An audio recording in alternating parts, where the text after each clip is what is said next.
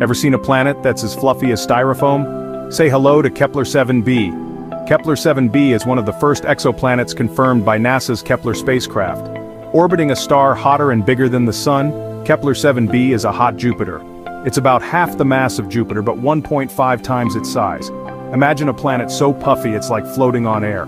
Kepler-7b orbits its star every 5 days at a sizzling 1540 Kelvin. But wait, there's more. Scientists even created the first cloud map of this exoplanet, revealing bright spots in its atmosphere. These clouds might be made of rock and iron. Despite its intense heat, Kepler-7b has a surprisingly stable climate.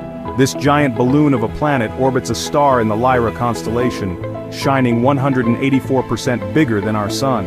Discovered in 2009, Kepler-7b was confirmed through detailed observations using advanced telescopes. It's a cosmic marvel, showing us just how diverse our universe can be.